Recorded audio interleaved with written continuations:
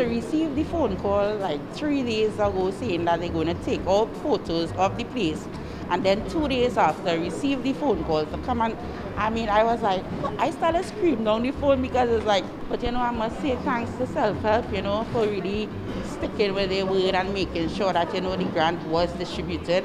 I would like to say thanks to my minister, Mr. Roger Monroe, for his dedication, his persistence in making sure that his constituency gets through.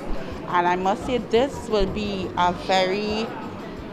impact me dearly because right now I'm renting. And to come out from rent and to have your own is a blessing.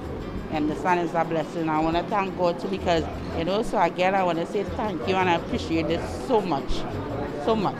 Let me just say to Self-Help, please continue because there are a lot more family in need of help.